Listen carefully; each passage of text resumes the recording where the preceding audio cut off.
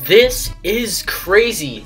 The Dallas Mavericks and New York Knicks are finalizing a trade right now that would send Kristaps Porzingis to the Dallas Mavericks, and it's going to be Dennis Smith Jr., the second-year point guard, going to the New York Knicks. Adrian Wojnarowski reported this. I do not know the full trade yet, but before this video is posted, I'll either pin a comment that has the full trade package, or at the end of this video, I will let you guys know.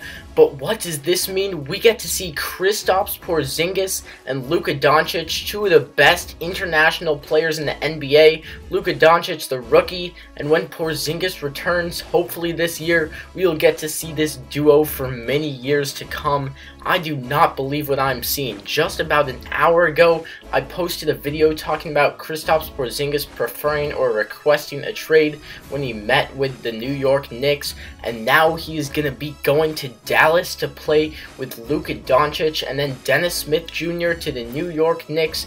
This is crazy. So actually right now the trade is revealed. It's a massive 6-player deal. I just cannot believe this. So anyways, the Mavericks are acquiring Tim Hardaway Jr., very nice scorer for their team. Courtney Lee, he hasn't been doing much, and Porzingis, Kristaps Porzingis, the big player in the trade. And the Knicks, they'll be acquiring Dennis Smith Jr., the rookie or the second-year point guard, and then the expiring contracts of DeAndre Jordan, signed that 1-year contract, and Wesley Matthews for the Mavericks. Let me know your thoughts, Mavericks fans, Knicks fans, all NBA fans. This is crazy. This trade deadline is just heating up in this NBA world. I cannot believe what I'm seeing just an hour later after he kind of preferred the trade, didn't exactly request it, but was kind of saying that he wanted to be out. Kristaps Porzingis headed to Dallas, Dennis Smith Jr. heading to New York, going to be playing at the Garden.